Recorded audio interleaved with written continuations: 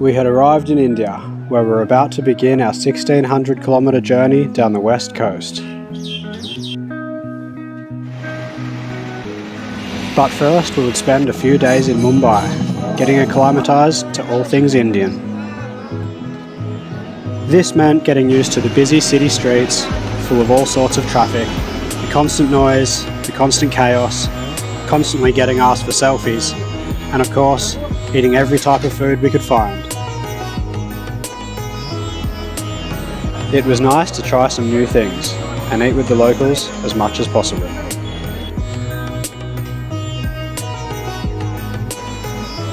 We found ourselves enjoying everything about Mumbai. It's a city that has so much going on everywhere you look. I don't think we stopped smiling and laughing the whole time we were there. We were even lucky enough to catch up with some local cyclists for breakfast and a morning ride around the city.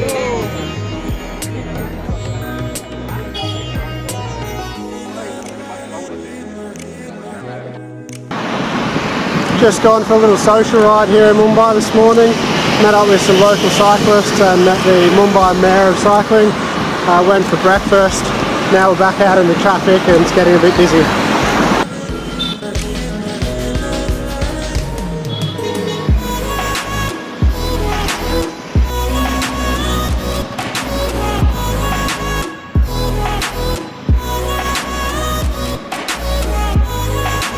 After a few days it was time to leave the city and start our journey south through rural India, where we were immediately faced with traffic of a different kind.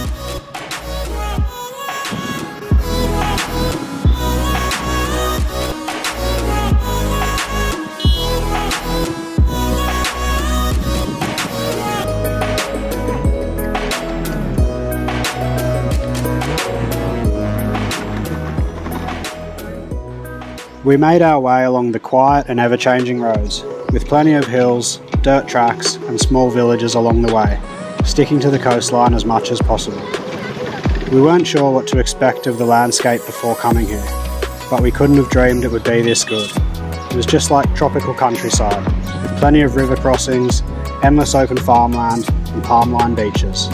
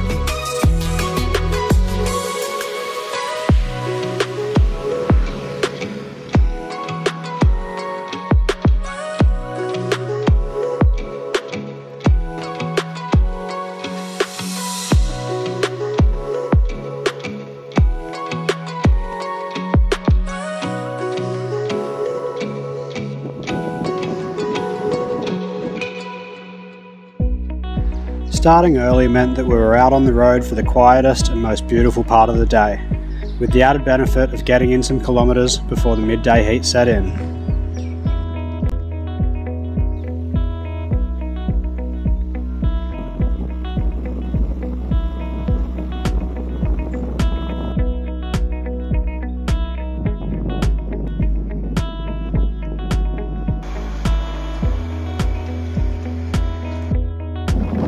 First stretch of coast coming out of Mumbai has just been like countryside riding, little villages along the way.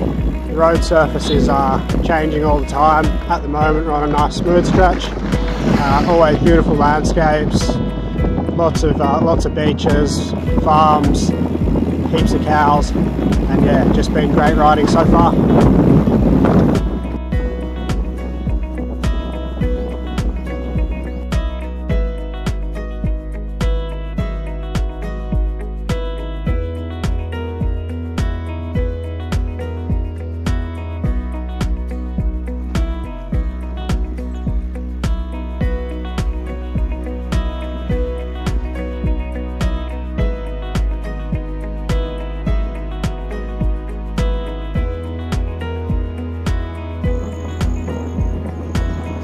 vast contrast to the chaotic cities that India is known for, we found plenty of quiet rural trails, some with a little bit of light traffic, and empty country and coastal roads.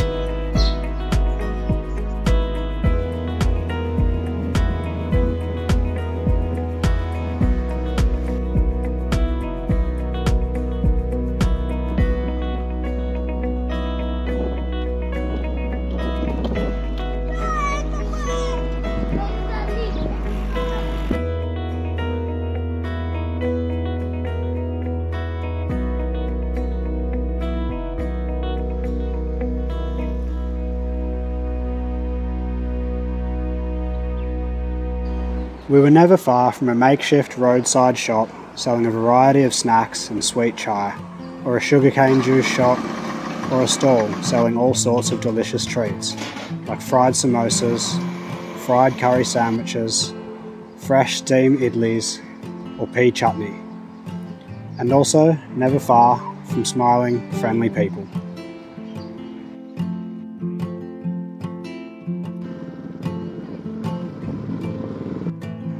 Nice young guy just pulled over named Ash, who asked if we wanted to go over to his place for some tea and coffee. So we're gonna head in there now. Just gotta get ourselves over this hill first.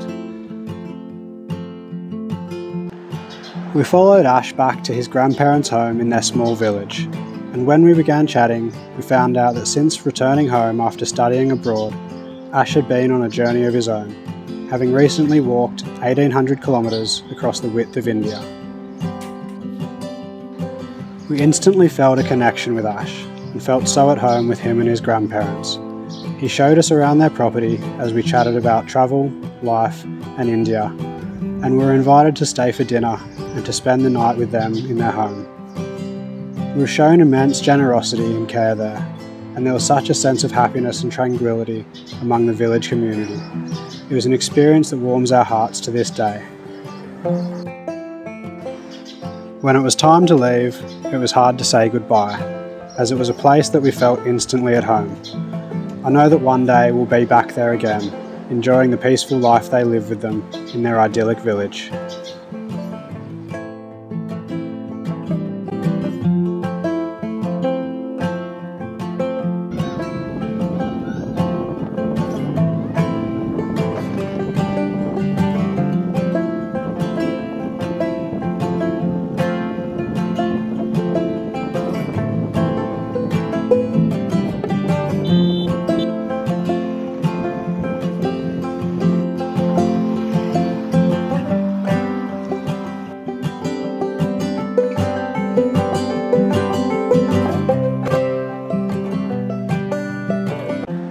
As we continued south towards Goa, we passed through more countryside full of simple mud brick homes, crossed over more rivers that met the sea, took breaks on hilltops to catch our breath and admire the views, and stopped for any animals that might cross our path.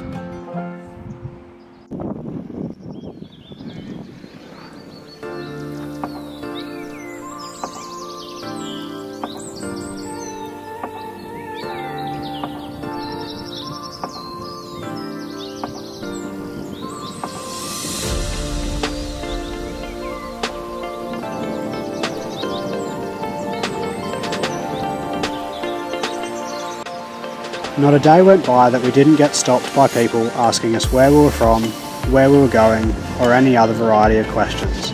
Like these guys, who really wanted me to have a go on their Royal Enfield. So of course, I obliged.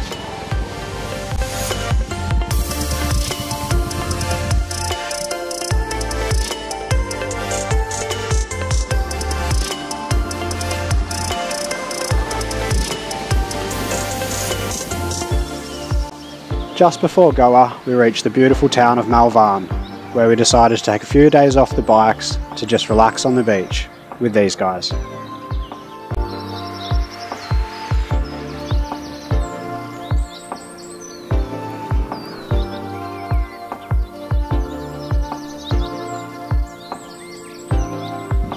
Just riding over this bridge now, which marks the entrance to Goa.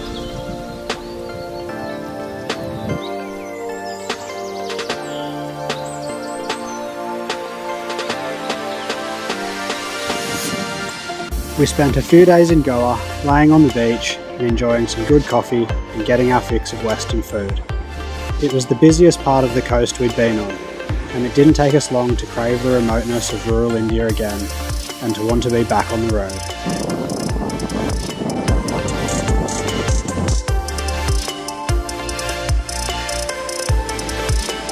We made our way through the Portuguese colonial architecture, the busy highways and built-up city areas, and before long we were on the outskirts of the city, making our way back into rural India.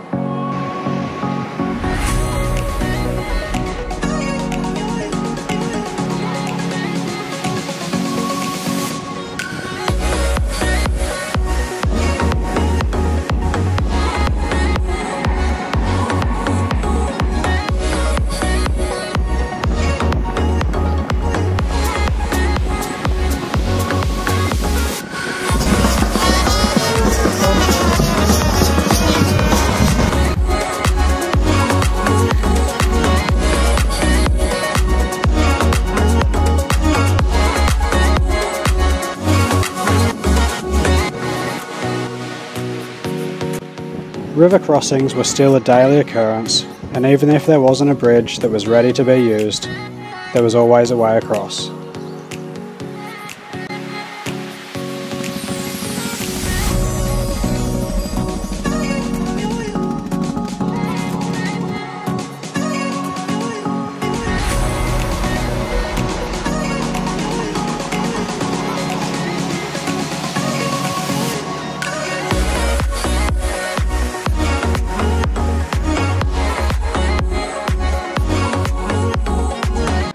We hadn't camped much while being in India, but with some stretches of quiet, pristine coastline, we thought that we should do it more. So when we came across this piece of beachfront land, it seemed like an ideal place to spend the night. So we asked who we thought was the owner if it was okay to set up camp here. We were immediately invited in for lunch with him and his wife, and found out that he wasn't the owner, he was the caretaker of the land, which had been bought by a trust to build a free school for kids. We later met the chairman of the trust, and he told us that we were more than welcome to camp on this land, as it is owned by God, like all land, to be used freely by all. We were invited to join them again for dinner and breakfast the next morning, where we were fed like royalty, and enjoyed hearing about all the good things their trust is doing for underprivileged children around the world.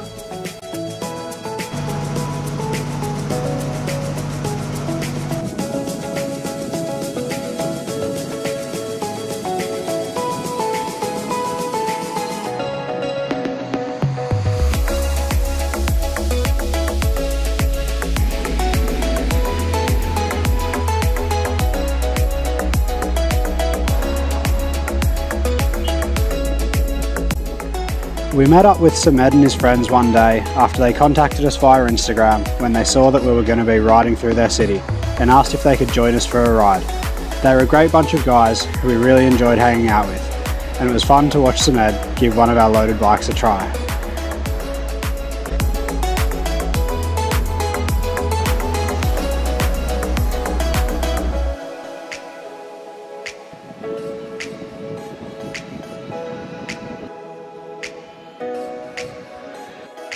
We've just reached Kerala today, which we heard was going to be the nicest stretch of the trip. So far it's just been hectic. There's roadworks everywhere, traffic's crazy.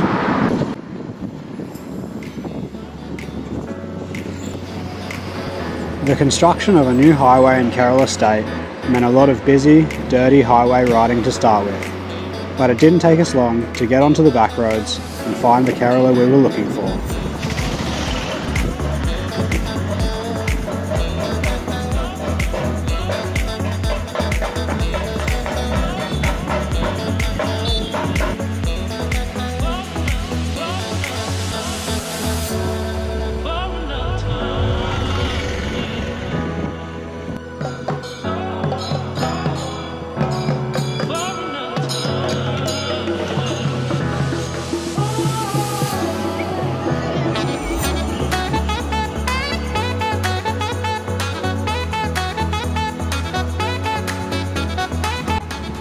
In Kerala you're never far from a few things, including huge posters of Lionel Messi, communist flags or communist graffiti on the walls, or more huge posters of Lionel Messi.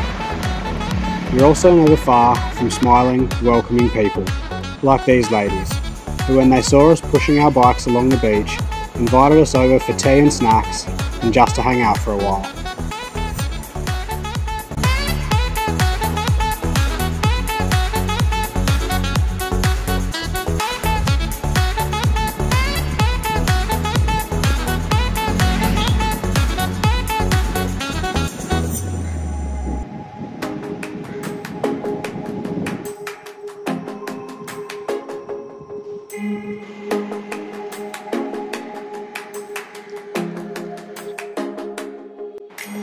We were nearing the end of our trip down India's west coast, and honestly never thought it could be this good.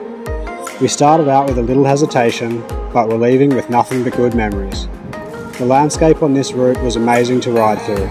We'd eaten so much good food and met some amazing people. I know we plan on coming to ride this coast again one day, and recommend you do too.